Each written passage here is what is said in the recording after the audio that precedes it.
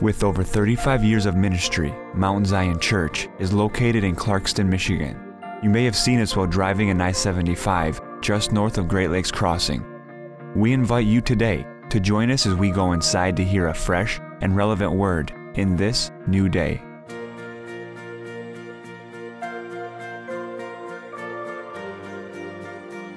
Mount Zion, helping you experience the best life. The last couple of days I've been kind of getting my office in order to just kind of at the end of the year, oftentimes I'll get this idea that I want to get a little bit more order to what I'm doing so I can be a little bit more productive. And going through this old cabinet I have in the basement, it has a lot of different books and stuff. I'm like, well, I don't need that anymore. I don't need that anymore. Found an old notebook in there that had sermon notes going way back into the early 1980s. And I've never really preached from notes. That's why somewhere along the line I said, well, I don't need to have a pulpit in front of me because I'm not really using notes. So I might as well just go through the Spirit just like I always have. But I always still kept notes. And one of the reasons I did in the early days is I didn't want to repeat myself. Because I'm always like, I want to make sure that I write this down because I don't want to just a few months later say the same thing or whatever. And I was always feeling funny about repeating stories or anything like that. And I remember one time I was in prayer and I was thinking about a thought, and I'm like, I already talked about that thought. And the Lord spoke to me. He said, well, you're always saying that you want to preach on Sunday morning what I give you. What if I want you to repeat it? Well, I never thought of that. So I guess if you want me to repeat a sermon just 1 week to the next, I better do it, right, Lord? So I no longer worry about repeating things and actually find out that repeating stories over time gives the story to the house, so it becomes our story together. So I think that's very important. And, of course, as I was going through those notes, I noticed the scripture from November 1983, and I was sharing how in a time of prayer the Lord spoke something to me. Now, when we first started the church, back in 1978, I was 24 years old. We had a miraculous entry into our very first building down on Clintonville Road. We still own the building, but it was just a few years old when we bought it, so it was a really nice building. And it seemed very, very big for us as a congregation because there's only about 30 of us. And it was definitely a building way beyond our financial means that we could purchase. And however, God made a way through faith. As I was in prayer one day, he said, if you go the way of spirit, you'll possess things that others have not possessed before. And to me, that was the way of faith. Listen to what God has to say, go in and take the land. And that night, I felt like God said, you know, you guys can't afford that building, but if you go by faith, you'll be able to take possession of that building. And I remember telling everybody that. We were all excited. And I remember that when we first went to look at the building, the guy said, well, you need to go to the bank and try to get a mortgage because we certainly didn't have money to pay the cash. And we were like, no bank's going to loan us money. And they said, well, if you go to the bank and get turned down, maybe they'll give you a land contract. So we did that. And, of course, they turned us down. And we offered a land contract. At the time, it was like $40,000 down is what we offered. And I think the whole cost of the building was like $220,000, which seemed like an amazing amount of money back there in 1978 with our small number of people. So we offered 40 down, land contract of $180,000. And the guy come back and he's like, they said they'll take the land contract if you'll give them $45,000 down. I'm like, well, we don't have 40, so I might as well offer 45. What difference does it make? Didn't tell the realtor that because he wasn't a person of faith. Matter of fact, I think after he found out about the story, he hasn't talked to us since, and that was a long time ago. But anyway, we agreed to that and had the faith. And I remember, however, a couple of weeks before we were getting close to the closing, we were way short of the amount of money. And all of a sudden, I'm thinking, am I crazy or something? Did God really? How many of you ever had these things where you think God spoke to you, but when it don't look too good, you think, well, maybe he didn't speak to me. I know there were people who were telling me he wasn't speaking to me, so as I was thinking about these things.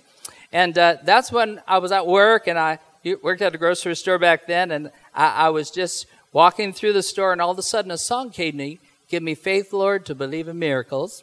And so I began to hear that faith word from the Lord, and the Lord gave me that song, and from that song we started singing it, and faith came back, and we went in and took possession of that building. But the word that I wrote in the book that day was, as I was thinking about then the purchase of this property we have here, because we bought that building miraculously in 78, moved in 79. We actually had to build an addition in 1980. In 1982, we doubled the size of the auditorium. So we were growing, building, and we never seemed to have enough money, but always were able to pay the bills. And that's when, amen, that's when the Lord spoke to me about buying the property down here, which was 52 acres at the time. And again, a great sum of money. And I remember thinking, Lord, when are we going to have enough money? Anybody have prayed that prayer before? He says, you always have enough money. I'm like, no, I want to have a bunch of money. So I just write checks, you know. And that's when the Lord spoke to me. He said, you'll come time in your history when you'll look back and you'll say, as other people will say, how did you do all these things? And I'll say, well, this is my Father's house, and this is His provision. Amen? Well, when the Lord spoke that to me, and I was thinking about all this as I'm reading through these notes, because I was telling the whole story of my prayer in these notes, and I, at that time, when the Lord spoke that to me, I had revelation, and all of a sudden, it didn't seem like an impossible situation. It didn't seem like something that was out of reach. I didn't feel like just a 24-year-old kid wondering what was going on in the future. At that time, of course, a few years older. But I was a person who was seeing from God's perspective. How many know we can see through God's perspective? And as I look back over the prophecies throughout the years, and God has spoken to us, sometimes you don't really know what those prophecies mean until you get to the point in time when they're fulfilled. But one thing I can tell you, the prophecy always came to us, and what it did is it changed our perspective of our situation. Sometimes it changed our perspective about ourselves. And that's why, as a people, how many know we need revelation from God? Amen? And so it's been a wonderful journey, but God is good in all these things. In Isaiah 61, I've been preaching this on Sunday mornings. It says, the Spirit of the Lord God is upon me, because the Lord has anointed me to preach good tidings to the poor. He has sent me to heal the brokenhearted, to proclaim liberty to the captives, and the opening of prison to them that are bound. Can you say amen to that? And I believe the same anointing that was on Jesus Christ is on the church today. How about you? And of course, verse 3 kind of affirms the same thing, where it's talking about exchanging our sadness for joy, giving us the ability to come out of prison houses, etc. But the emphasis the Lord began to speak to me this morning was to proclaim the acceptable year of the Lord and the day of vengeance of our God, to comfort all those who mourn in Zion. And I really believe with all my heart that the Lord is saying how important it is at this time that we would understand this is an acceptable time. That word acceptable means a time of favor. And it isn't just like a year period of time. It's talking about this is the beginning of it. This is the year that says this is when you're going to begin to see the change, says the Lord. This is the time frame for God to bring us into a new day. Can you say amen to that? I believe this is a time for us to proclaim the acceptable year of our God, the time of favor. The Bible says that the Lord has favored Zion and that the set time is upon us, but also the day of vengeance of our God. And I want to explain to you more what that means as we go through the message, but I believe it's very important for us to realize we're in a very special season and time in God. Now, having said that, I want to go to the story in Luke chapter 4, where Jesus himself is literally reading from that same book, the book of Isaiah. And after he reads out of Isaiah, those scriptures we've been reading, he gave it back to the attendant and sat down, and the eyes of all who were in the synagogue were fixed on him. And he began to say to them, today this scripture is fulfilled in your hearing. So all bore witness to him and marveled at the gracious words which proceeded out of his mouth. And they said, is this not Joseph's son? Now, today, as I was thinking about this and praying, the Lord just began to speak to me, kind of put me in that setting there. Can you imagine if you were in the synagogue that day and you heard this young guy about 30 years of age getting up, and they said, well, it's your time to read, and they handed him the book of Isaiah, which was a very important prophetic book for them. And so he just did what his job was, and that was read Isaiah 61, and it's all those scriptures we've been reading and talking about here on Sundays, about the wonderful ministry. And then for him to say, today this scripture is fulfilled in your hearing. Now, how do we know for those people, they're kind of like, yeah? We've been reading these scriptures for about 600 or 700 years. We all love the book of Isaiah, and we all look for the coming of the Messiah. But for you to say, this day it is fulfilled in your ears, and young man, you're supposing that you're the one that's going to be the fulfillment of these prophecies? Can you imagine it wasn't a well-received thing?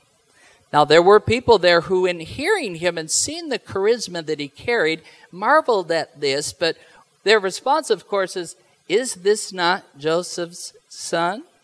In other words, when he was speaking in the anointing, people were like, wow, there's something going on here. This is just something different. But then all of a sudden, they kind of get back into their natural thinking. How many know you can go to church, you can hear something very wonderful, and then you're driving home, and all of a sudden the wrong thing happens. Maybe somebody cuts you off, whatever, and all of a sudden you're back to the old you. And sometimes it can happen real quick in church. You can think, wow, that was wonderful, that was great. Yes, the Lord's moving. All of a sudden you're like, no, that's just Joseph's son talking. Could there be something here? And it becomes so easy for us to get ourselves out of the spiritual perception or recognizing that the Lord is speaking and all of a sudden just go back to your old thinking or your natural line of thought. And he, speaking of Jesus, said, you will surely say this proverb to me, physician, heal yourself. Whatever we have done in Capernaum, do also here in your country. Then he said, assuredly I say to you, no prophet is accepted in his own country. Now, obviously, Jesus' ministry has already started. There are people talking about it, rumors, if you would, words going around. Wow, this Jesus, there's something about him. Did you hear about the stories over in Capernaum? Did you hear about the miracle that happened over here? And rumor has it that he was out in the wilderness and the devil himself came to him and he overcame him. And there was just like a fresh touch of God upon him. Everybody's talking about all these things. But Jesus could read the minds of the people as they're getting kind of in the natural. And they're like, hey, you can work miracles out of town. Why can't you work miracles here?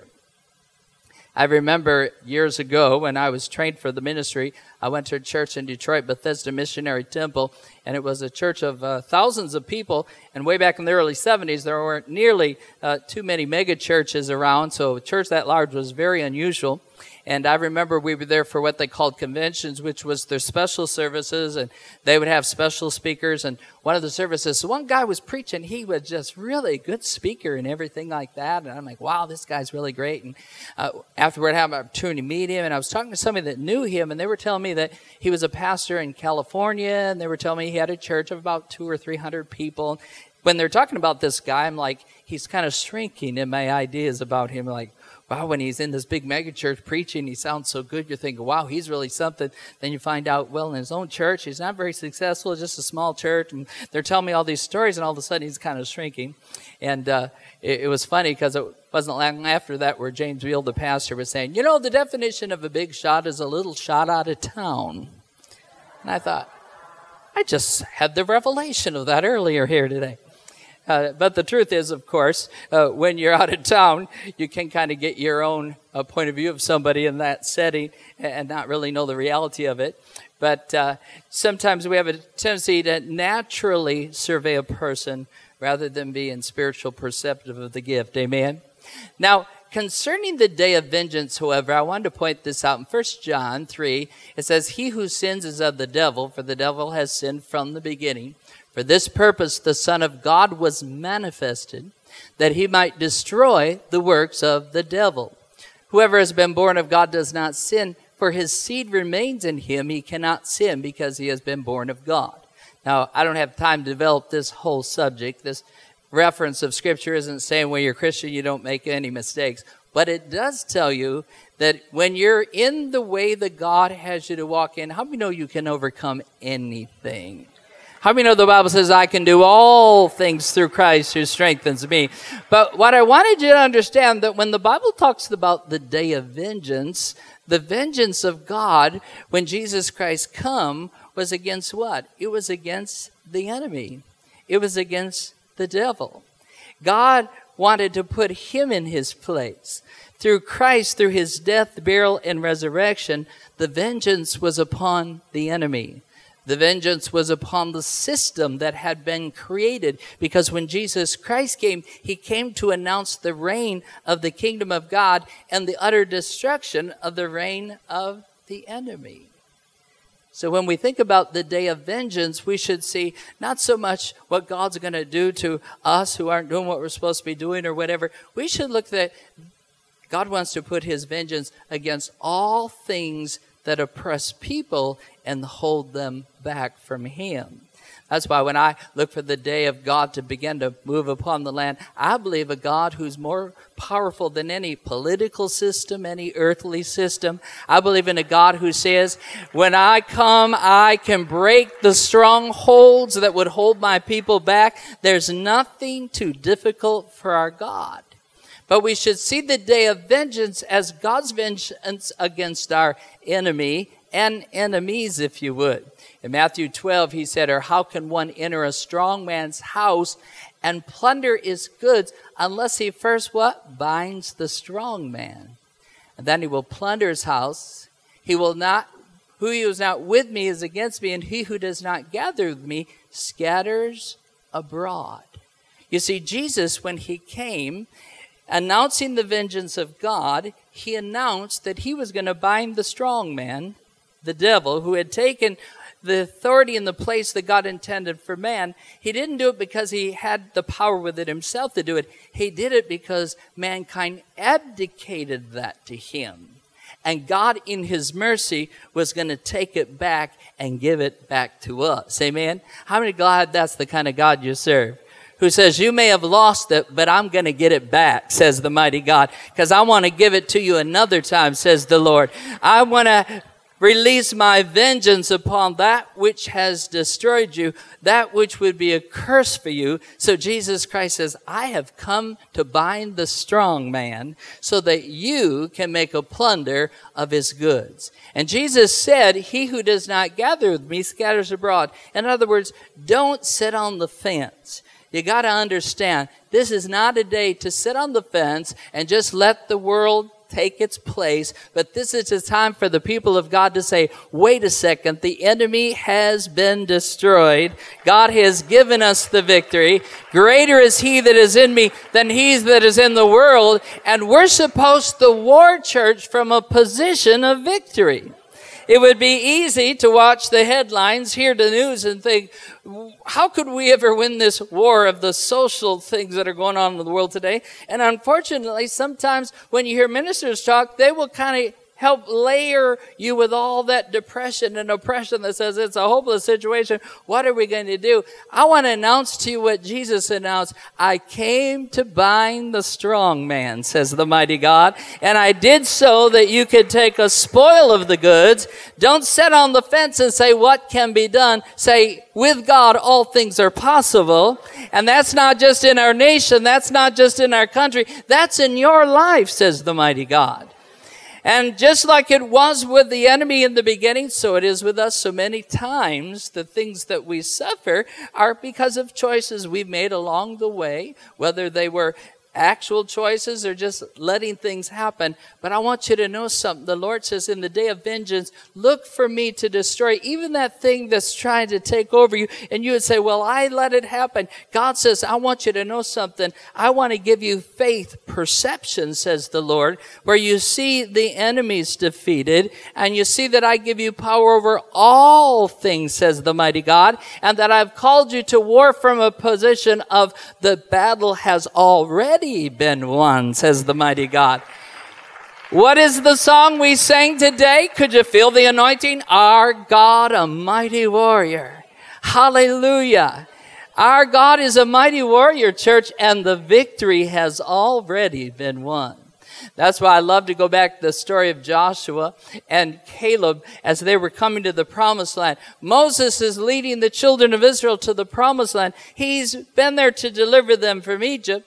He's taken them through the wilderness, but when they come to the promised land, they sent spies into the land. And the spies come back and say, the land's everything God said it would be. The problem is there are giants in the land. And so the people said, we're not going to go and die at the hand of those giants. We're not going to go into that land. Why did God do this to us? Moses, why did you do this to us? Why did you tell us about what could be good for us or what wonderful things are going to happen? And then bring us to the point where within ourselves we say, this can't happen. Are you like Joshua and Caleb? You see another supernatural meal? Or are you like the others who say, we can't do that? God wants to take the we can't do that out of us. Amen, church? He wants us to know He needs a people that are hungry to say, Jesus Christ was manifested that He might destroy the works of the devil. Jesus Christ was manifested in order that He might break the stronghold of everything that would hold us back. Jesus Christ came and He announced that it's a year of favor, and He also announced the vengeance of our God. He came, He said, the Spirit of the Lord God is upon me, because the Lord hath anointed me to preach the gospel to the poor, the opening of prison to them that are bound. Oh, hallelujah, church. It's time to come out of the prison houses. It's time to have the broken hearts mended. It's time to give the spirit of joy for the spirit of heaviness. It's time for us to give up our mourning. It's time for us. And the thing that seems like it would stop us is the very nutrients we need in this day. That's why Isaiah also said, behold, I have created the blacksmith who blows the coals in the fire, who brings forth an instrument for his work, and I have created the spoiler to destroy. No weapon formed against you shall prosper, and every tongue which rises against you in judgment, you shall condemn. For this is the heritage of the saints. Could you read that with me?